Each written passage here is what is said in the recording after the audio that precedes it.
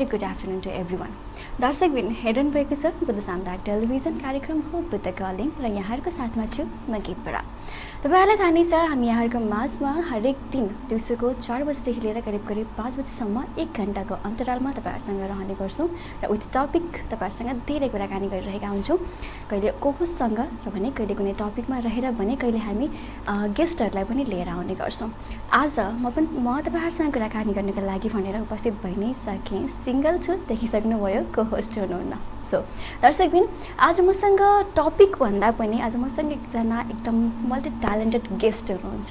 Even तपाईहरु त guest पनि गर्न सक्नुहुन्न होला। ओके, सो तपाईको कौतूहलतालाई म ढिला बिल्कुलै गर्दिन। गेस्टलाई तपाईहरुको माझमा ल्याउँछु। तर त्यो भन्दा अगाडि चाहिँ तपाईहरुले एउटा कुरा सोच्नुपर्ने हुनेछ कि आज मैले गेस्टलाई चाहिँ कसलाई ल्याएँ होला। दशैंको रमझम चलिरहेको छ, तयारी एकदम रमाइलो भइरहेको छ होला। दशैंको लागि एकदम तयारी गर्दै हुनुहुन्छ होला। त्यो बीचमा हामी तपाईहरुसँगको कन्भर्सेसनलाई स्टप नगरिकन रमाइलो कुराकानी गर्नको लागि भनेर एकजना अतिथिको साथमा उपस्थित भइ नै सके। तपाई सोच्नुस्। सो आज मसँग हुनुहुन्छ एकजना यस्तो व्यक्ति जसको बाणीहरूले, जसका शब्दहरूले, जसको वाचन गर्ने तरिकाले तपाई, म अनि हामी कतिजनाको मन मस्तिष्कमा बास गर्न सफल हुनुभएको छ। उहाँका शब्दहरू यस्ता छन्, उहाँको बोल्ने तरिका यस्तो छ र उहाँ मान्छे पनि एक्चुअलीमा ह्यान्डसम हुनुहुन्छ है। त्यस्तै ह्यान्डसम पर्सनालिटीलाई लिएर र मल्टी ट्यालेन्टेड पर्सनालिटीलाई लिएर यहाँहरुको माझमा उपस्थित भइसकेको छु र आज मसँग हुनुहुन्छ any guesses? Okay, so जानकारी वेलकम गरौँ मिस्टर अशोक काफ्लेलाई। स्वागत छ तपाईलाई। Thank you. धेरै धन्यवाद। हाम्रो तपाई दशैंको यस्तो माहौलमा, यो रमझममा, यो तयारी गर्ने बेलामा पनि समय निकालेर हामीलाई इन्टरभ्यु दिनको लागि समय मिलाइदिनु भएकोमा तपाईलाई धेरै धन्यवाद र तपाईलाई बुद्ध कलिङमा म अनि मेरो इन्टायर टिम स्वागत गर्छ। First of all thank you. तपाईलाई पनि धेरै धन्यवाद बोलाइदिनु भयो। खुसी छु। एकदम के छ हाल खबर हजुरको? एकदम ठीक छ। दशैंको माहौल चलिरहेछ हैन। कतिको लागिरहेछ त दशैं? ठिकै छ। घर भर्खर आइयो अनि भर्खर आउनु भयो। भर्खर आइयो। कतै अन्तैबाट आउनु भयो? राजधानी नै बस्छु म। ए हजुर काठमाडौँतिर बस्नुहुन्छ? बुटवल आउँदाखेरि चाहिँ भर्खर आइयो। अब बल्ल कस्तो लागिरहेको छ त नि राजधानीबाट आफ्नो घर फर्किदा दशैंको लागि? यस्तो अरु बेला पनि नर्मली आइन्छ हैन, बिदा मिलाएर चाहिँ आइरहन्छ। तर बिदा मिलाउँदा आउँदाखेरि र अनि दशैंको बेलामा आउँदाखेरि चाहिँ अलिकति फरक त भइहाल्छ। माहौल अलिकति फरक पर्छ। चाडबाड मय बनेको हुन्छ गाउँठाउँमा, हैन। आफ्नो गाउँठाउँ यतिकै पनि रमाइलो हुन्छ, तर अझै विशेष त चाडपर्वमा त एकदमै धेरै रमाइलो नै हुन्छ। भनेपछि हजुर आज घर आइपुग्दा आज मात्रै आउनु भयो हैन हजुर? आज मात्र आएको। हजुर आज घर आइपुग्दा परिवारको रियाक्सन कस्तो थियो त? कतिको खुसी हुनुहुन्थ्यो? आफ्नो छोराछोरी घरमा आउँदाखेरि अभियसली परिवारमा खुसी त छाउँछ नि हैन। अनि त्यसैमाथि अब धेरै भएको थियो म घरमा आएको चाहिँ। कति पछि आउनु भयो हजुर? 8-10 महिना जति भएको थियो होला म। 8-10 महिना पछि काठमाडौँबाट बुटवल आउनु भयो। के को सिलसिलामा हुनुहुन्छ काठमाडौँ हजुर? म आफ्नो पढाइ पनि त्यतै छ अनि आफ्नो काम पनि त्यतै छ। के विषयमा अध्ययन गर्दै हुनुहुन्छ भनिदिनुस् न दर्शकजीहरुलाई? म एक्चुअली म्यानेजमेन्ट फिल्डको मान्छे हो। म्यानेजमेन्ट फिल्डमै व्यस्त छु। साथसाथै अब यो तपाईले भने अनुसार नै मल्टी ट्यालेन्टेड भनिहाल्नु हो। त्यसको पनि मैले प्रस्ट्याउनुपर्छ। मल्टी ट्यालेन्टेड भन्दा पनि मेरो रुचिको विषय पनि हो साहित्य। सुरुमा लेख्न रुचाउँथे। अहिले चाहिँ धेरै जसो आफ्नै युट्युब च्यानलमा नै भाषण गरेर कथाहरू उपन्यासहरू राख्ने गर्छु। म्यानेजमेन्ट फिल्ड ओके बल बीचमै कुरा काटे है, सरी त्यसको लागि। म्यानेजमेन्ट फिल्डमा हुनुहुन्छ, पढाइ सक्नुभयो, जब गर्दै हुनुहुन्छ कि कस्तो? कन्टिन्यू छ भनौँ। पढाइ पनि लगभग सकिसक्यो भन्दा पनि हुन्छ। अनि जब पनि चलिरहेकै छ। साथसाथमा यो आफ्नो प्यासन, आफ्नो रुचिको विषयलाई पनि अगाडि बढाइएकै छ। साहित्यिक फिल्ड तपाईको प्यासन हो? प्यासन बिल्कुलै प्यासन मात्रै हो। तपाई अनि कुनै दिन एउटा क्रस क्वेसन गर्छु है। कुनै दिन तपाईलाई कुनै यस्तो मोड आयो तपाई आफ्नो पढाइ र प्यासनलाई चुज गर्न पर्नुभयो भने चाहिँ कसलाई चुज गर्नुहुन्छ? कसलाई चुज गर्नुहुन्छ त? पढाइतिर लाग्नुहुन्छ कि प्यासनतिर? मैले यो प्यासन रोजेको सुरुदेखि सानैदेखि 8-9 देखि नै हो। मैले कविताहरू लेख्ने अनि स्कुलमा पनि कम्पिटिसनमा भाग लिनेहरू गरेको थिएँ हैन। हजुर। मन चाहिँ पर्थ्यो लेख्नलाई। अनि बीचमा पढाइले गर्दाखेरि अलिकति बीचमा ग्याप पनि भयो हैन। हजुर। अनि प्यासन र करियरलाई चाहिँ सँगसँगै लैजाँदा चाहिँ आफ्नो करियर भन्ने कुरा एकातिर भइहाल्यो हैन। हजुर हजुर। प्यासन भन्ने कुरा छुट्टै छँदैछ, त्यसलाई चाहिँ छोड्नु भएन भन्ने मान्यता चाहिँ मेरो हो हैन। अब जागिरमा गर्दाखेरि अथवा आफ्नो कामको सिलसिलामा धेरै बिजी नै भइन्छ अनि केही टाइम मिल्यो भने चाहिँ अनि यता पनि समय दिने गरेको छु प्यासन भन्ने कुरा छुट्टो भएको हो अनि जब त आफ्नो सधैँ छ कसरी म्यानेज गर्नुहुन्छ जब सँगसँगै पढाइ सँगसँगै अनि फेरि आफ्नो प्यासनलाई जुन तपाईँले गरिरहनु भएको छ यसलाई अगाडि बढाउनको लागि कसरी टाइम म्यानेज गर्नुहुन्छ एकदम राम्रो क्वेसन गर्नुभयो होइन धेरैजनालाई चाहिँ आफूले प्यासनलाई नै जब गराउने गर्छन् होइन हजुर हजुर तर मेरो जबको फिल्ड र अनि आफ्नो प्यासनको फिल्ड एकदमै फरक छ नि त एकदमै फरक छ होइन कहाँको म्यानेजमेन्ट फिल्ड कहाँको लिट्रेचर अनि भोइस ओभर अनि स्टोरी टेलिङ होइन तर यस्तो हो काम पनि बिहानदेखि साँझसम्म मात्रै हुने हो होइन बिहानको अलिकति बिहानको टाइम अनि साँझको अलिकति टाइम त हुने आफूसँग रहन्छ नै अनि सोसियल मिडियामा पनि लागिन्छ लाग्नलाई नलाग्ने होइन तर 1-2 घन्टा चाहिँ साँझको समयमा चाहिँ मैले छुट्याउने चाहिँ गर्छु होइन त्यही पनि हप्तामा 1-2 चोटि 1-2 दिन 2-3 दिन जति छुट्याउँछु हप्तामा 2-3 दिन अनि 2-3 घन्टा छुट्याउनलाई त्यति धेरै गाह्रो चाहिँ परिरहेको छैन अहिलेसम्म चाहिँ मनमा एउटा क्वेसन आयो क्या मेरो तपाईँ राजधानीमा परिवारसँग बस्नुहुन्छ या एक्लै बस्नुहुन्छ कसो छ होइन परिवार चाहिँ यतै हुनुहुन्छ होइन बुटवलतिरै हुनुहुन्छ मम्मी अनि दिदी लगायत पिनाजोहरू सबै यतै हुनुहुन्छ हजुर म मात्र काठमाडौँमा बस्छु अहिले एक्लै बस्नुहुन्छ भनेपछि त तपाईँको आफ्नो त्यो डेली रुटिनका टाइमहरू पनि त अप्ठ्यारो भइरहेको छ होला नि त होइन त्यस्तो अहिलेसम्म चाहिँ म्यानेजै छ होइन म्यानेज गरिरहेकै हिँडेको छ अनि राजधानी बस्न लाग्नु भएको चाहिँ कति भयो हजुर म बस्न थालेको एकदमै धेरै भइसक्यो काठमाडौँ बसेको म 8-10 वर्ष भइसक्यो होला त्यसो भए त टाइम म्यानेज गर्न तपाईँलाई प्रब्लम हुँदैन लाइक बानी बसिसक्यो नि त हैन सुरुमा चाहिँ अलिकति गाह्रो भएको थियो हजुर अहिले रिसेन्टली चाहिँ म्यानेज नै छ एकदम भनेपछि लामो समयदेखि गरिरहेको त्यहीँ बसिरहेको भएर पनि तपाईँलाई अप्ठ्यारो भएन लाइक जबलाई होइन आफूलाई अनि तपाईँको प्यासनलाई कन्टिन्यू गर्नको लागि राइट ओके पक्कै पनि अनि अघि हजुरले भन्नुभयो है तपाईँले तपाईँको जुन प्यासनलाई अगाडि बढाउनु भएको छ तपाईँले सानो एजदेखि स्टार्ट गर्नुभएको थियो भनेर राइट कुन एजदेखि स्टार्ट गर्नुभएको थियो म एज भन्दा पनि 8-9 पढ्दादेखि 7-8 पढ्दादेखि नै हो होइन स्कुलमा कम्पिटिसन हुन्छ नि त कविता प्रतियोगिता अनि निबन्ध प्रतियोगिता यस्तो हुन्छ होइन लेख्ने चाहिँ अलिअलि गर्थेँ त्यति बेलादेखिबाटै लेख्न थालेको मान्छे होइन अलिअलि बिस्तारै सिक्दै गयो अनि लेखाइको क्रम चाहिँ एकछिन चाहिँ रोकिएको थियो मेरो आफ्नो फिल्ड आफ्नो पढाइको सिलसिलामा चाहिँ रोकिएको थियो अनि मलाई तपाईँलाई एउटा इन्सिडेन्ट बताउनु मन लाग्यो मैले कसरी सुरु गरेँ वाचन चाहिँ कसरी आयो लेख्ने काम त छँदै थियो होइन सानोदेखि नै वाचन चाहिँ सानोदेखि होइन वाचन सुरु गरेको मैले नियरली 3-4 वर्ष 4-5 वर्ष मात्रै भएको छ एकचोटि अफिसमा कुरा भइरहेको थियो होइन गजलहरू सुनाउनु न भनेर भन्ने हाम्रो मेटरहरूले भन्नुभएको थियो अफिसकै मेटरले अनि राम्रो लाग्यो उहाँहरूलाई होइन अनि एउटा दाइले चाहिँ मलाई युट्युब च्यानलमा किन राख्दैनौ त भनेर भन्नु होइन अनि त्यो त मेरो सोच थिएन अनि युट्युबमा अब के कसरी राख्ने अनि म्यानेज कसरी गर्ने भन्ने कुरा आउँथ्यो अनि राखिदिउँ न त भनेर एकचोटि राखियो होइन त्यतिखेर मैले कथाहरू उपन्यासहरू चाहिँ भन्ने गर्थिनँ गजल नै भनेर राखेँ होइन एकदम हुन्छ नि त्यो र टाइपले चाहिँ राखिएको थियो अनि बिस्तारै राख्दै गइसके पछाडि चाहिँ कथाहरू चाहिँ पोस्ट गर्ने अनि राख्दै गर्न जाँदाखेरि चाहिँ राम्रो छ गर्नुहोस् कन्टिन्यू गर्नुहोस् भन्न थाल्नु होइन त्यो स्कुलको एजमा चाहिँ होइन मैले वाचन सुरु गरेको चाहिँ 4-5 वर्ष नियरली 4-5 वर्ष भयो 4-5 वर्षदेखि हो लेख्न सुरु गरेको चाहिँ स्कुलबाट नै हो होइन अलिअलि लेख्न रुचाउने अनि वाचन गर्न रुचाउने पनि पहिलेदेखि नै हो तर सुरु गरेको अलिकति सुरु गर्न थालेको चाहिँ 4-5 वर्ष जति भयो तपाईँले स्कुलमा कुन भन्नुभएको थियो भन्ने याद छ हजुरलाई मैले कुन त्यो गजल सुनाएको थिएँ भनेर स्कुलको चाहिँ मलाई अहिले याद छैन होइन स्कुलको धेरै वर्ष पहिला हो होइन अहिले चाहिँ रिसेन्टली गजल र कविताहरू भन्दा पनि गजलको त आफ्नो छुट्टै आयाम छ होइन धेरै साहित्यकार हुनुहुन्छ गजलकारहरू हुनुहुन्छ होइन मलाई गजलको विधाबारे त्यति धेरै थाहा छैन लेख्न चाहिँ रुचाउँछु होइन तर कविताहरू पनि बिस्तारै अलिअलि चाहिँ लेख्छु अहिले रिसेन्टली भनेको चाहिँ मैले उपन्यास र अनि कथाहरूमा नै विशेष जोड छ होइन कथाका टुक्काहरू र अनि उपन्यासका टुक्काहरू सुनाउन भन्नुहुन्छ भने चाहिँ मलाई याद छ भन्दा पनि मैले मोबाइलमा राखेको छु सुनाउन सक्नुहुन्छ पक्कै पनि हामी सुन्छौँ नि त्यो पनि अन्तिम समयमा त्यो पनि सुन्नेछौँ पक्कै पनि गजल र कविताको टुक्का चाहिँ अहिले मलाई याद छैन स्कुल लेभलको वाला चाहिँ याद छैन, न सिम्पली आफूले अहिले गर्दै आउनु भएको छ तपाईँले मजाले सुनाउन सक्नुहुन्छ। हुन्छ, त्यो त पक्कै पनि हाम्रो दर्शकजीहरू तपाईँलाई हेरेर बस्नुभएको छ, यति बेला हामीलाई हेरेर बसिदिनु भएको छ र तपाईँ बोल्दै गर्दाखेरि सायद दर्शकजीहरूको मनमा पनि कौतूहलता लाग्यो होला कि कस्तो सुनाउनुहुन्छ होला, कस्तो बोल्नुहुन्छ होला भनेर, होइन त?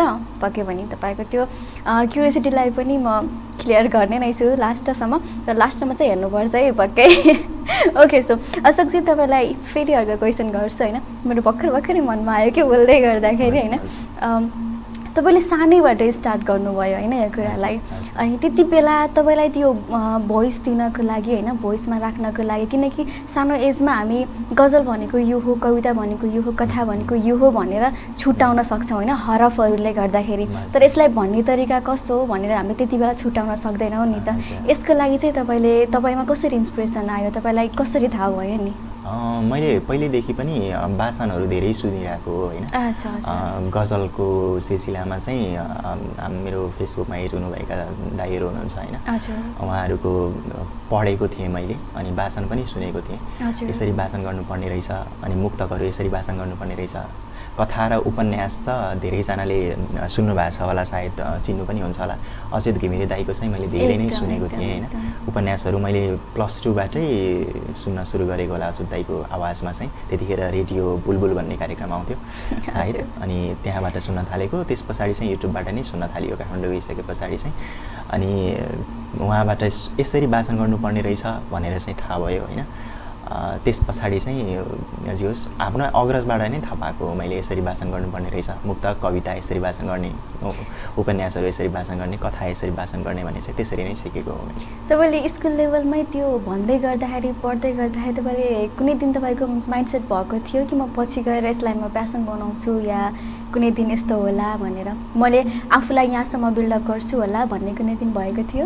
थिएन, त्यतिखेरसम्म चाहिँ सोच्नै थिएन होइन। +2 साइन्स गरियो, साइन्स गर्दाखेरि साइन्सबाट चाहिँ यतातिर म्यानेजमेन्ट फिल्डतिर आएको मान्छे हो म। उता पनि चेन्जै गरेको होइन, अनएक्सपेक्टेड चेन्ज। अनि यता पनि अब त्यति धेरै मैले गर्छु नै भनेर प्यासनका रूपमै लैजान्छु भनेर चाहिँ थिएन।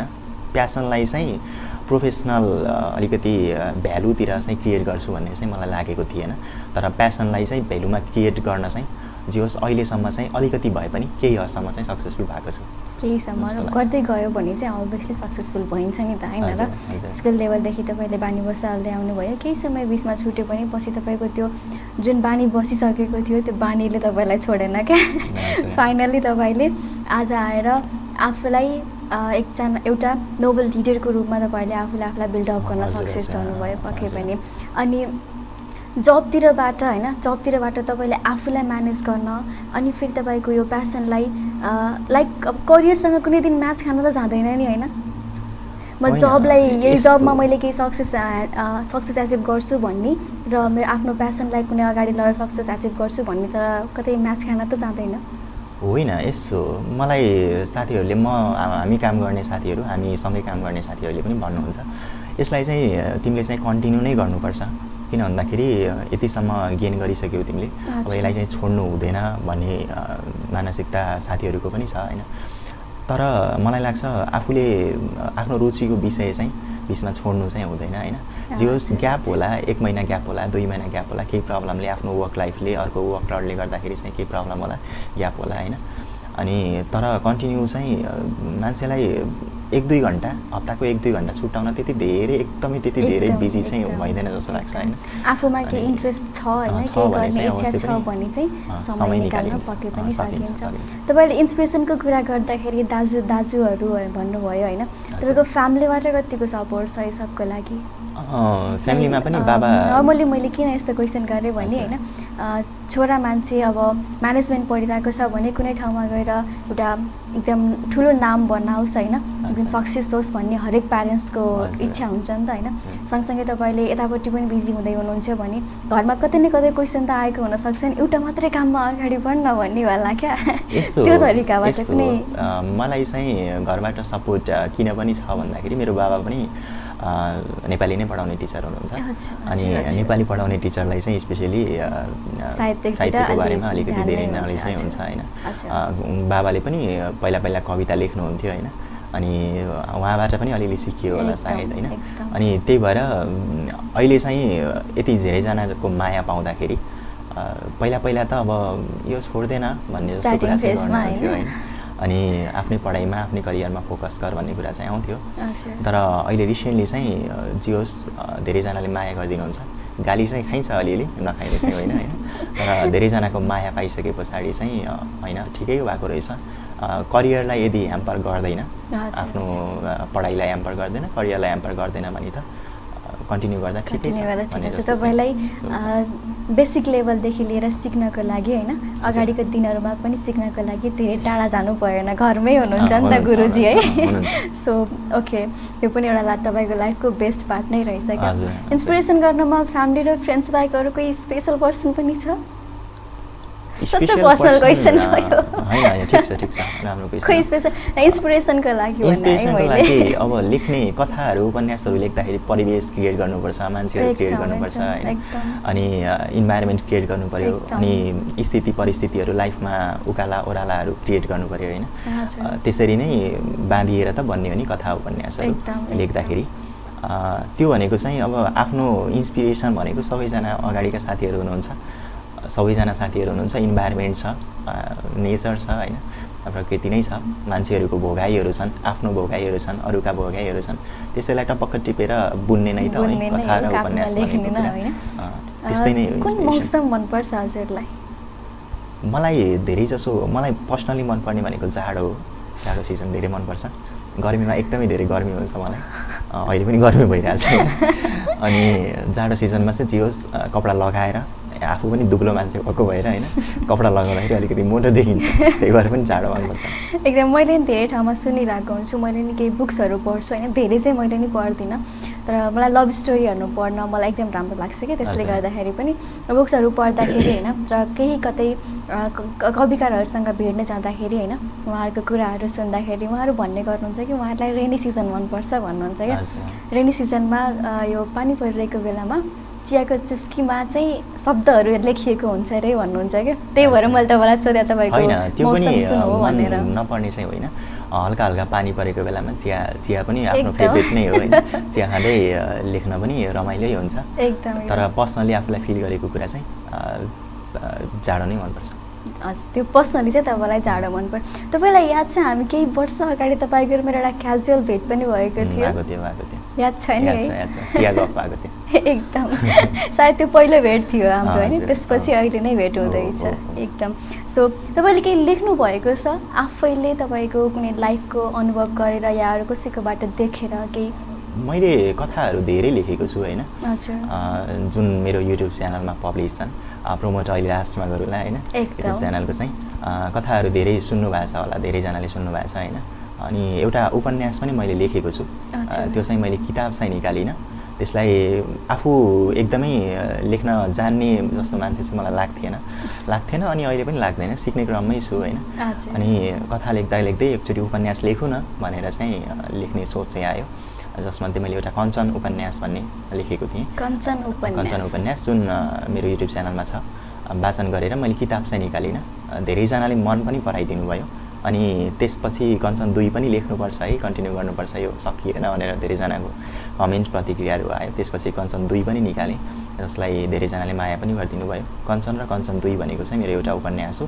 त्यसभन्दा अगाडि चाहिँ छुटपुट कथाहरू त धेरै छन्, जसमध्ये सबैभन्दा मनपर्ने कथा मलाई डरभित्रको प्रेम, नेपालको एकदमै विकराल परिस्थितिको बलात्कार जस्तो विषयलाई उठाइएको कथा हो त्यो थियो।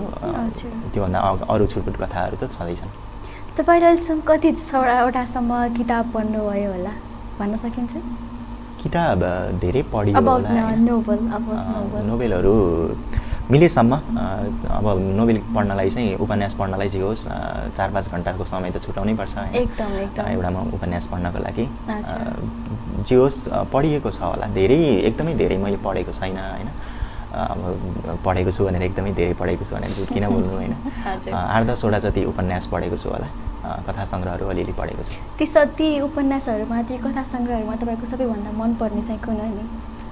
मलाई पर्सनल्ली फिल भएको कुरा भनेको चाहिँ मैले आफैलाई धेरै सुरुदेखि नै मन परेको नारायण वाग्लेजीको पलबसे क्याफे हो, सबैभन्दा धेरै मनपर्छ।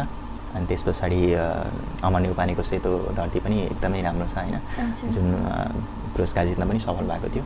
अनि अब पर्सनली आफूले पनि अहिले रिसेन्टली नै सुबिन भट्टराई दाईको इजोरी आएको छ होइन, धेरै चर्चित छ, त्यो पनि पर्सनली मलाई मन परेको नै हो। अनि आफूले वाचन गरेका उपन्यासहरू त सबै मन नै पर्छन्। एकदम।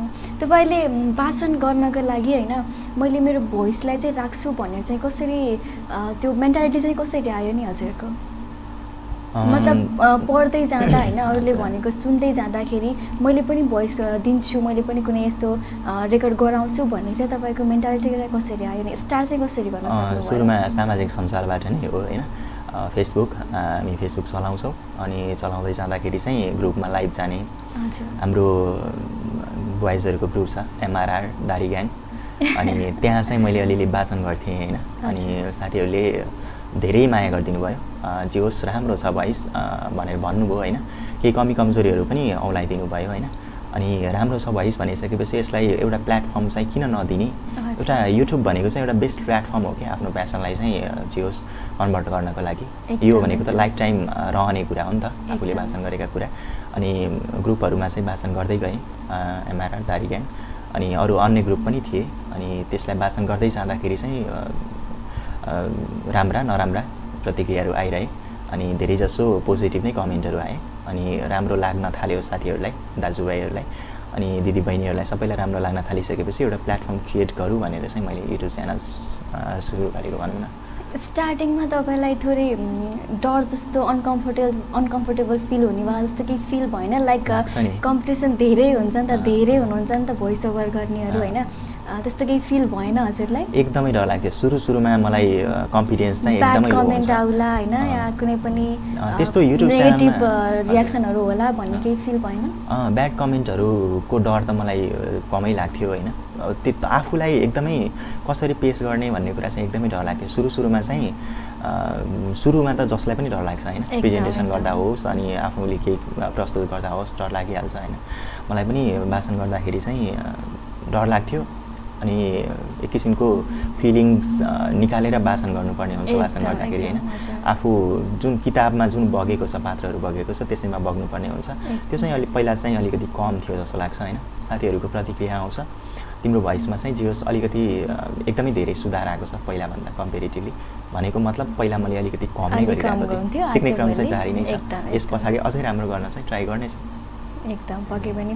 तपाईँले फर्स्टमा भोइस दिनुभएको कुन नोभललाई हो या कथा सङ्ग्रह कुनलाई हो याद छ? मैले भोइस दिएको त मैले आफैले लेखेको एउटा कथा थियो, म नारी शीर्षकमा रहेको कथा होइन, त्यो आफैलाई दिएको थिएँ। अनि उपन्यास चाहिँ मैले यहीँबाट नै धन्यवाद दिनुपर्छ है सुबिन भट्टराई दाईलाई। सुबिन भट्टराई दाईले मलाई एकदमै धेरै, मेरो च्यानल ग्रो हुनको लागि सुबिन भट्टराई दाईको एकदमै धेरै योगदान छ, किन भन्दाखेरि सुबिन दाई नेपालको चर्चित नै हुनुहुन्छ उपन्यासकार होइन, लेख्नुहुन्छ, राम्रो लेख्नुहुन्छ। अनि मनसुन उपन्यास मैले दाईलाई अप्रोच गरेको थिएँ, मैले वाचन गर्छु न दाई भनेर, अनि उहाँले मनसुन उपन्यास चाहिँ मलाई वाचन गर्न दिनुभएको थियो। अनि त्यस पछाडि चाहिँ मनसुन चाहिँ मैले एकदमै धेरै बिगारेको पनि छु, किन भन्दा पहिलो उपन्यास भएको भएर चाहिँ त्यतिखेर मलाई यति धेरै कन्फिडेन्स चाहिँ थिएन। अनि त्यस पछाडि लगत्तै पर्पला मिलन सङ्ग्रौला दाईको पर्पला आयो होइन, अनि धेरैजना हुनुहुन्छ, सीमापुरी दिदीको परि उपन्यास, त्यस पछाडि लगत्तै चाहिँ सुधार गर्दै आएर अहिले आफ्नै उपन्यास कञ्चन उपन्यास चाहिँ पब्लिस भएको थियो। कस्तो लाग्दो रहेछ नि अरूको उपन्यास पढ्दै जाँदाखेरि आज आएर आफ्नै उपन्यासमा तपाईँले आफ्नै शब्द आफैले पात्र रचना गरेर आफैले आवाज दिँदै हुनुहुन्छ, कस्तो महसुस भइरहेको छ? सुरुमा चाहिँ यस्तो भएको थियो, मैले किताब निकाल्ने भन्ने सोच पनि नल्याएको चाहिँ होइन होइन, तर मेरो लेभल चाहिँ अलिकति मिल्दैन, अरू धेरैजना अग्रसर हुनुहुन्छ, मभन्दा धेरैको सोच आउँछ, म कमजोर नै छु भन्ने चाहिँ लाग्थ्यो होइन, अहिले पनि लाग्छ होइन, सिक्ने क्रममै थिएँ। तर लेखकहरूले जसले उपन्यासहरू निकालिसक्नु भएको थियो उहाँले पनि किताबै निकालेको भए हुन्थ्यो नि भाइ भन्ने कुरा चाहिँ गर्नुभएको थियो होइन। भनेपछि मैले जे होस् कमेन्टहरू आउँदाखेरि, युट्युबको कमेन्टहरू हेर्दाखेरि अनि म्यासेजहरूमा प्रतिक्रिया आइरहँदाखेरि, कञ्चनको प्रतिक्रिया आइरहँदाखेरि चाहिँ जे होस् राम्रै लेखेछु कि जस्तो पनि लाग्छ अनि ठिकै छ। जे होस् युट्युबमा पनि राम्रै भ्युज गइरहेको छ, सुनिरहनु भएको छ, जे होस् धेरैजनाले मन पराइदिनु भएको छ। केही कमेन्टहरू पनि केही छुटपुट नराम्रो कमेन्ट त आउँछ नै, नेगेटिभ कमेन्ट त आउँछ नि, 100मा 2टा त नेगेटिभ कमेन्ट हुन्छ अनि जहाँसम्म मलाई लाग्छ होइन हरेक नेगेटिभ कमेन्टले हामीलाई अझै अगाडि बढ्न प्रेरित गर्छ यो मैले नै फिल गर्छु क्या म चाहिँ नेगेटिभ कमेन्ट आओस् नै भन्ने चाहन्छु यस म पनि फिल गर्छु कहिले चाहिँ कहाँ चाहिँ मैले बिगारेँ भन्ने चाहिँ त्यो आउँलाइदियोस् कि सधैँ वाओ भन्दा पनि हियर यु आर रङ भन्ने मान्छे चाहिँ चाहिन्छ जिन्दगीमा कसैले केही गल्तीहरू आउँलाइदियो भने आफूले सुधार गरिन्छ र सुधार आफूमा नै हुने भनेपछि अगाडिको लाइफहरूमा अगाडिको डेजहरूमा आफूले फेस गर्नुपर्ने कुराहरू अझै बेस्ट हुन्छ नि त होइन राइट यो म पनि फिल गर्छु क्या कसैले जति बेला पनि मलाई जस्ट गुड रियाक्सन मात्रै नदियोस् कि तपाईँले अझै बेस्ट गर्न सक्नुहुन्छ तर यहाँनिर भनेर कसैले आउँलाइदियो भने त्यो बेस्ट लाग्छ होइन सो तपाईँको फर्स्ट जुन तपाईँले भोइस ओभर गर्नुभएको थियो होइन त्यसको हामीले केही क्लिप्सहरू सुन्न सकिन्छ फर्स्टको क्लिप भन्दा पनि मसँग फर्स्टको क्लिप चाहिँ मसँग अहिले उपलब्ध छैन मैले कञ्चनकै क्लिप नै सुनाउँछु तपाईँलाई है किन भन्दाखेरि मेरो पहिलो उपन्यास हो एकदमै धेरै एक्साइटेड पनि म थिएँ म त्यतिखेर उपन्यास वाचन गर्दाखेरि कस्तो रियाक्सन आउँछ ओके म बिचमा फेरि पनि तपाईँ पात्रहरू पनि आफैले दिनुभएको छ होइन कञ्चनमा कतिजना पात्र हुनुहुन्छ यसमा यहाँ मुख्य गरेर 4 जना पात्र हुनुहुन्छ होइन हजुर कथा के विषयमा रहेको छ विषय छनौट चाहिँ अलिकति गाह्रो विषय थियो वुमन इम्पावरमेन्ट प्लस एकजना लेडिज मान्छेले जो प्रमुख पात्र छ कञ्चन उसले चाहिँ आफ्नो इन्डिपेन्डेन्स खोज्दै लाइफमा इन्डिपेन्डेन्स वुमन इम्पावरमेन्टको कुरा आउँछ वुमन इन्डिपेन्डेन्टको कुरा आउँछ इन्डिपेन्डेन्स खोज्दै जिन्दगीमा के कुराबाट चाहिँ वञ्चित हुन्छ भन्ने कुरा चाहिँ धेरै देखाइएको छ त्यसमा होइन जसमा यो उपन्यासमा धेरै विषयका आयामहरू चाहिँ एकदम धेरै छन् एउटा चाहिँ वुमन इन्डिपेन्डेन्स भइहाल्यो होइन अनि अर्को लभ त छँदैछ होइन अनि रोमान्स पनि छँदैछ अनि राजनीतिकको पहुँच पनि राजनीतिक विषयलाई पनि धेरै उठाइएको छ अनि पारिवारिक झै झगडा पनि समावेश गरिएको छ साथसाथै हजुरबुवासम्मको माया समावेश गरिएको छ धेरै विषय समावेश गरिएको छ अनि एउटा लाइन चाहिँ मलाई लेख्न मन लागेको थियो आफ्नो जीवनमा पनि त्यो लागु हुन्छ यात्रामा साथ हुने मान्छे चाहिँ गन्तव्यमा साथ भएन भने गन्तव्य आएर पनि त्यति धेरै महत्त्व चाहिँ राख्दैन यात्रामा स्ट्रगलको फेजमा जो साथमा थियो त्यो मान्छे एचिभमेन्टको बेलामा अथवा केही प्राप्त गरिसके पछाडि चाहिँ साथमा छैन भने चाहिँ महत्त्व चाहिँ कमै हुन्छ प्राप्तिले सन्तुष्टि दिँदैन मान्छेलाई त्यही नै हो ओके ठिक छ एकदम सुनेर पनि के एज अ वुमेन होइन अभियसली हामी पनि कुनै दिन हेरौँला पढौँला होइन युट्युबमा छ भन्नुभयो होइन तपाईँको युट्युब च्यानल पनि लास्टमा तपाईँ आफैले नै भन्नु होला हाम्रो दर्शकबिनहरूले पनि तपाईँको युट्युब च्यानललाई हेर्नुहुनेछ सुन्नुहुनेछ तर यति बेला भने यति बेला नै तपाईँको रचना तपाईँकै बाणीहरूबाट सुनाउन त मैले एउटा आफ्नै उपन्यासबाट केही टुक्का सुनाउँछु तपाईँलाई है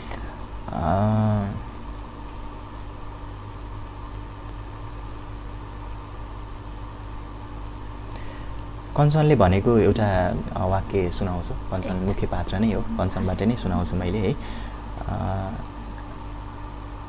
अभी मलाई आफ्नो जीवन यी खोलाको छाल जस्तै लाग्छ प्रत्येक ढुङ्गाहरूसँग ठोक्किँदै बगिरहेको यो छाल पनि एउटा ढुङ्गामा ठोकिएपछि सम्हालिन्छ फेरि अर्को ढुङ्गाले त्यो छाललाई पछार्छ मलाई पनि प्रत्येक पाइलाका दुःखहरूले नमच्छाले पछारिरहन्छन् त्यसैले मनको शान्ति खोज्नकै लागि मलाई एक्लोपन प्यारो लाग्छ अमेरिका गएपछि केही भुल्न सक्छु कि जस्तो लागेर उतै पढ्न जाँदैछु मैले यो विषयमा चाहिँ अलि बोल्न पनि चाहेँ मेरो साथी माधव सुवेदीलाई चाहिँ एकदमै धेरै धन्यवाद दिन्छु यो कञ्चन 2 मा चाहिँ अमेरिकाको विषय चाहिँ धेरै समावेश गरिएको छ अनि त्यही भएर मेरो साथी माधव सुवेदी चाहिँ अमेरिकामै छ होइन अनि उसले चाहिँ मलाई धेरै विषयमा चाहिँ उसले जानकारी दिएको थियो ठाउँको विषयमा उसलाई पनि धन्यवाद दिन चाहन्छु एकदम मैले नि बुक पढेको थिएँ एउटा क्याफे सिडनी भन्ने क्याफे सिडनी बुक पढेको थिएँ त्यो पढ्दाखेरि होइन लाइक धेरै ठाउँहरूको बारेमा त्यहाँ पनि लेखिएको थियो नि त अबाउट लभलाई लिएर सेक्रिफाइसलाई लिएर होइन एउटा कुरा भनौँ क्याफे सिडनी मेरो युट्युब च्यानलमै छ हो यो चाहिँ मैले पढेको धेरै पहिला पढेको होइन आम सो सरी कि मैले तपाईँको युट्युब च्यानल मैले हेरेको छैन है सरी भन्न चाहन्छु त्यसको लागि चाहिँ तर अबका दिनहरूमा चाहिँ मैले पक्कै पनि त्यहाँ गएर सब्सक्राइब यस्तो कसैलाई पढ्न मनपर्छ कसैलाई सुन्न मनपर्छ एकदम मलाई पढ्न मनपर्छ कि सुन्न मनपर्छ भने चाहिँ पढ्न पनि पाइन्छ होइन अझै चाहिँ सुन्ने पनि गर्नुहुन्छ पढ्न पनि मनपर्छ आफ्नो रुचिको विषय हो त्यो। हजुर हजुर, मलाई किताब पढेर आफूलाई होइन त्यो किताबको पात्रहरूमा आफैले जान मजा लाग्छ कि सुन्नभन्दा सुन्दा सुन्दै के थाहा म निदाउन पनि सक्छु कि होला फिल आउँछ। त्यसले गर्दाखेरि मलाई पढ्नमा मजा लाग्छ क्या, त्यही भएर म सुन्नेतिर त्यति ध्यान दिँदैन। तपाईँको कन्सेन्ट र कन्सेन्ट टु इफ पब्लिक भयो बुकमा आयो भने चाहिँ अभियसली पढ्नेछु होइन। तर यसमा चाहिँ डाउट छैन है, म हजुरको युट्युब च्यानल पनि सब्सक्राइब गर्नेछु र त्यो अब तपाईँको युट्युबमा भएका क्लिप्सहरू पनि सुन्छु पक्कै पनि। अरू कुनै क्लिप्सहरू छन्? छोटो रह्यो कि यो क्लिप्स? हुन्छ, म अलिकति लामो अभि तपाईँको कञ्चनको अर्को क्यारेक्टर हो आई थिङ्क। हजुर, कञ्चनबाटै ल मैले अघि तपाईँलाई एउटा भनेको थिएँ यात्रामा भएको मान्छे गन्तव्यमा छैन भने चाहिँ नमजा हुन्छ भनेर। एउटा पाटो सुनाउँछु त्यहीँबाट। कञ्चनले नै भनेको कुरा हो यो। मैले जिन्दगीमा कति कुरा पाएँ, कति कुरा गुमाएँ। मेरो सपना थियो एक स्वतन्त्र नारी भएर आफ्नो नाम बनाउने। मैले मास्टर्स सकाएँ, अहिले जागिर गर्दैछु। राम्रो आम्दानी छ, गाडी छ, स्वतन्त्र हिँड्न पाउँछु। कसैको बन्धन छैन, तर पनि अभि म पूर्ण छैन। जब म तिम्रो समीपमा हुन्छु नि तब आफू बल्ल पूर्ण भएको पाउँछु। तिम्रो स्पर्शले म फक्रिन्छु अनि तिम्रो अभावमा म तडपिन्छु, ओइलाउँछु। जब मान्छेले आफ्नो दुःख अनि हाँसो बाँड्ने मान्छे पाउँदैन नि जीवन अर्थहीन हुँदो रहेछ। एकदम मिठो लाग्यो। यसलाई चाहिँ कसरी डिफाइन गर्नुहुन्छ हजुर? लाइन सुन्दाखेरि चाहिँ मलाई एकदम मिठो लाग्यो होइन। अलिअलि किताब पढ्ने भएको भएर होला सायद मलाई पनि त्यो छोयो क्या मलाई होइन। तर दर्शक बिनाको लागि चाहिँ तपाईँले डिफाइन गरिदिनुहोस् न यसलाई। सो दुःख र सुख चाहिँ जीवनमा भइरहन्छ होइन। अनि दुःख बाँड्ने साथी छैन अनि सुख बाँड्ने साथी छैन भने दुःख बाँड्यो भने घट्छ, सुख बाँड्यो भने बढ्छ भन्छन् होइन। साथीहरू चाहिन्छ जिन्दगीमा, त्यही नै देखाउन खोजिएको होइन खासमा। जे होस् इन्डिपेन्डेन्स खोज्दा खोज्दै आफूले स्वतन्त्रता खोज्दा खोज्दै आफूले लक्ष्य भेटाइयो होइन। लक्ष्य भेटाएर पनि अब त्यो लक्ष्यको सफलताको खुसी कसलाई बाँड्ने त होइन। बाँड्ने मान्छे त चाहियो। आफ्नो फ्यामिली अनि आफ्नो कन्सर्नमा चाहिँ आफ्नो फ्यामिलीलाई पनि छोडेर गएको हुन्छ, फ्यामिलीबाट पनि टाढा नै भएको अवस्था हुन्छ। अनि जे होस् आफ्नो खुसी सेयर गर्न नपाउँदाखेरि चाहिँ कस्तो हुन्छ, दुःख सेयर गर्न नपाउँदाखेरि चाहिँ कस्तो हुन्छ। एउटा मान्छे चाहिँ चाहिँदो रहेछ जिन्दगीमा। धेरैले भन्नुहुन्छ नि त जिन्दगीमा जतिसुकै एचिभ गर, जतिसुकै तिमी एउटा पोजिसनमा पुग, तर आफ्नो सपोर्टको लागि या आफूलाई आर्ट दिनको लागि होस् या केही नभए नि ओए भन्नको लागि भए पनि एकजना मान्छे चाहिन्छ भनेर धेरैले भन्नुहुन्छ होइन।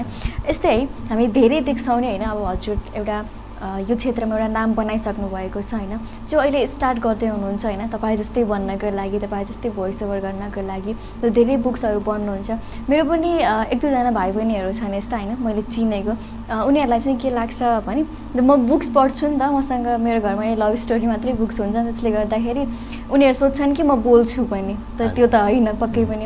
उनीहरू स्टार्ट गर्दैछन्, यिनीहरू त भयो मेरो भाइ बहिनीको कुरा। तर यस्ता त धेरै व्यक्तिहरू छन् जसले तपाईँ जस्तै नाम बनाउन चाहन्छन् भोइस ओभरको दुनियाँमा होइन, नोभल्सहरूको दुनियाँमा। उनीहरूको लागि चाहिँ तपाईँ के भन्न चाहनुहुन्छ? स्टार्टिङदेखि लिएर तपाईँको त्यो स्ट्रगललाई लिएर होइन यहाँसम्म पुग्नु पर्दाको, यहाँसम्म आइपुग्दासम्मको स्ट्रगललाई तपाईँ कसरी भन्नुहुन्छ कि उहाँहरू कसरी म्यानेज गर्न सक्नुहुन्छ? हुन त म पनि सक्सेसफुल होइन होइन। जे होस् जतिजनाले सुन्नुहुन्छ उहाँहरूले चाहिँ मन पराइदिनु भएको मान्छे हो। हिँडिरहेको छु, जे होस् आफ्नो प्यासनलाई कन्टिन्यू गरिरहेको छु, त्यसलाई माया गरिदिनु भएको छ। एउटा खुसीको बाटो त त्यो हो। तर सक्सेसफुल त आफूलाई म भन्नै चाहदिनँ, किनभने मभन्दा धेरै अगाडि मान्छेहरू हुनुहुन्छ, धेरैजना भोइस ओभर गर्ने मान्छेहरू हुनुहुन्छ, साथीहरू हुनुहुन्छ, दाइहरू हुनुहुन्छ, दिदीहरू हुनुहुन्छ होइन। अनि जसले सुरु गर्दै हुनुहुन्छ मलाई धेरैजनाले भन्नु पनि हुन्छ, सोध्नु पनि हुन्छ कसरी गर्ने होला दाइ, कसरी अगाडि बढ्ने होला भनेर भन्नु पनि हुन्छ। सुरुमा गर्ने भनेको कोसिस नै हो। अनि कोसिस गर्नु पर्यो। अनि आफूलाई चाहिँ जे होस् मैले मेन भनेको चाहिँ उपन्यास वाचन कथा वाचनहरूमा चाहिँ अलिकति चाहिने चिज भनेको चाहिँ आफ्नो फिल हो। पात्रसँग बग्ने फिल छ भने चाहिँ त्यो मान्छेलाई चाहिँ त्यो क्यारेक्टरलाई चाहिँ एकदमै भिजाउन सकिन्छ। आफूले त्यो फिल लिएर आएर वाचन गरियो भने चाहिँ अवश्य पनि राम्रो हुन्छ होइन।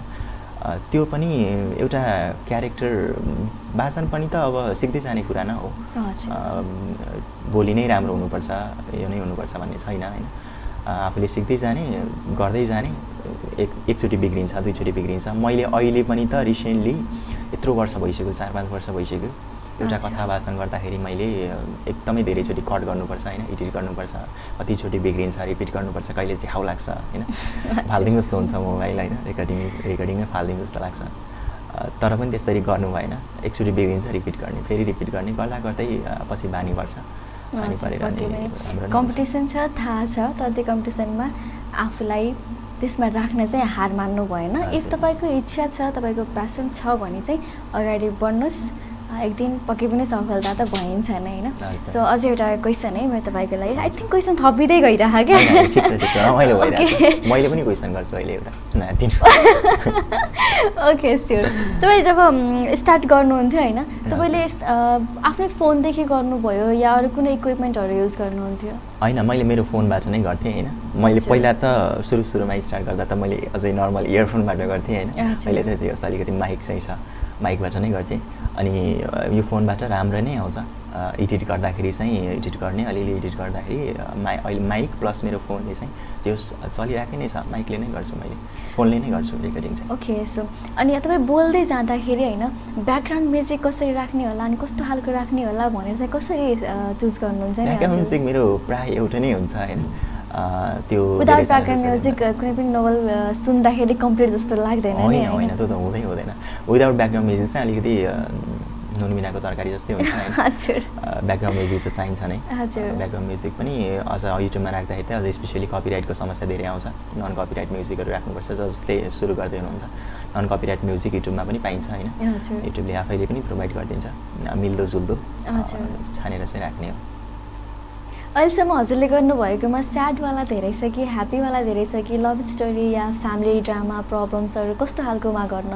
तपाईँलाई अझै बेस्ट कस्तो खालको मनपर्छ गर्नका लागि सोसियल मेसेजहरू भएको उपन्यास पनि छ हैन उपन्यास मेरो कञ्चन उपन्यास पनि लभ सँगसँगै एकदमै धेरै सोसियल मेसेज भएको उपन्यास पनि हो अनि प्लस आफूले डरभित्रको प्रेम कथा लेखेको त्यो कथा पनि मेरो सोसियल मेसेज सम्बन्धी नै हो बलात्कार सम्बन्धी नै हो अनि अरू दाइहरूले अरू त्यस पछाडि उपन्यास वाचन त मैले आफूले लेखेको त गरेको छैन अरू दाइहरूले लेखेको नै छ उहाँले नै लेखेकाहरू चाहिँ वाचन गरेको छु जे होस् राम्रो नै छ सबै कुरा जे होस् जस्तो छ चलिरहेछ एकदम अगाडिको दिनहरूलाई अहिलेका दिनहरूलाई बेस्ट नै मानिएको छ हैन ओके सो तपाईको क्वेसन चाहिँ के हो त मलाई खुल्दुली लागिरहेछ रमाइलो खालको क्वेसन मङ्सिर आउँदैछ बिहे कहिले भन्ने दुईजनाको क्वेसन हुन्छ तपाईको बिहे चाहिँ कहिले हो यो क्वेसन मैले गरे भने तपाईले गर्नुभयो भने पनि सोच्नुपर्छ मैले पनि सोच्नुपर्छ रमाइलो खालको क्वेसन मात्र हो एकदम खुसी लाग्यो रमाइलो नै भयो ओके हामी आजको कार्यक्रमको अब लगभग अन्तिम क्षणमा छौँ हैन एपिसोडलाई छुट्याएको समय अब लगभग सकिन थालिसकेको छ कुराकानी पनि एकदम मस्त गइरहेको छ तपाईँ अझै पनि आफ्नो प्यासनलाई लिएर आफ्नो जबलाई लिएर आफूलाई लिएर या आफ्नो करियरलाई लिएर अरू के भन्न चाहनुहुन्छ भने तपाईँ राख्न सक्नुहुन्छ यस्तो हो जिन्दगीमा सिक्दै जाने हो प्यासन छ भने आफ्नो करियर जब छ भने पनि त्यसलाई प्यासनलाई चाहिँ नछोड्नुहोस् प्यासनलाई नै करियर बनाइरहनु भएको छ भन्दा त एकदमै बेस्ट भइहाल्यो हैन प्यासनलाई करियरमा राख्दाखेरि चाहिँ कहिले कहिले जिन्दगी नचल्न पनि सक्छ करियरलाई छुट्टै अनि प्यासनलाई छुट्टै गराउन पनि पर्न सक्छ तर कन्टिन्यू चाहिँ गर्नुहोस् वर्क हार्ड एक दिन त कसो सक्सेस नभइएला र हैन गर्दै जाने हो राम्रो काम गर्दै जाने हो प्यासनलाई पनि अगाडि बढाउनुहोस् आफ्नो कामलाई पनि अगाडि बढाउनुहोस् पढ्दै हुनुहुन्छ भने पढाइलाई पनि अगाडि बढाउनुहोस् हैन त्यही नै हो साहित्यलाई लिएर तपाईँ के भन्न चाहनुहुन्छ साहित्यमा पनि अब जसले अहिलेको हेर्नु पढेर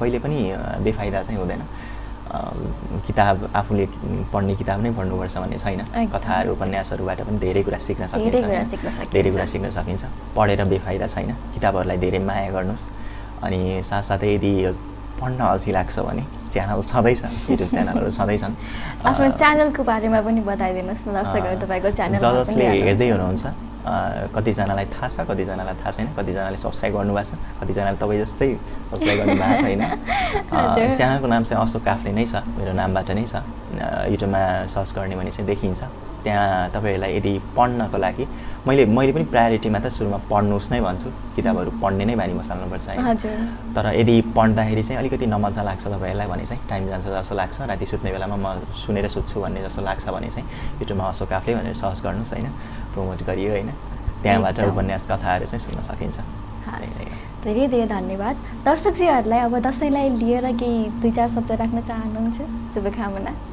दसैँ रमाइलो गर्नुहोस् सबैजनाले, राम्ररी मनाउनुहोस्।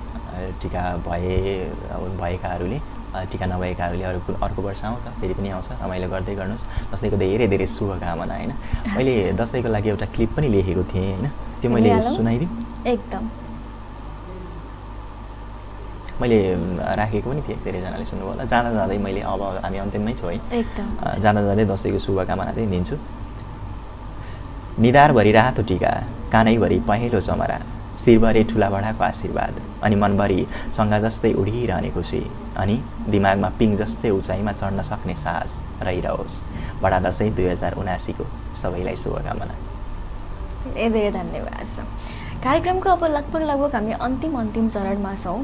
अशोक सरसँगको कुराकानीलाई हामी एकदम इन्जोय गरिरहेका छौँ। अशोक सरले तपाईँहरूलाई आफ्नो च्यानल पनि भनिसक्नु भएको छ र च्यानलमा के कसो छ भन्ने कुरा पनि बताइसक्नु भएको छ। दसैँको शुभकामना पनि तपाईँहरूलाई दिइ नै सक्नु भएको छ। अब भने हामी यहाँहरूको माझबाट बिदा माग्नुपर्ने हुनेछ। यतिन्जेलसम्म हामीलाई हेरेर साथ दिनुभयो त्यसका लागि तपाईँलाई धेरै धेरै धन्यवाद। एमस्याटबाट सपोर्टको लागि हाम्रो नारायण दादालाई पनि धेरै धेरै धन्यवाद र आजको यस कार्यक्रमलाई इन्ट्रेस्टिङ बनाइदिनको लागि यहाँसम्म पाल्नु हुने हाम्रो multi talented and handsome sir Ashok cafe सरलाई पनि धेरै धेरै धन्यवाद दिँदै एपिसोडबाट म गीत बराल बिदा माग्छु। By by.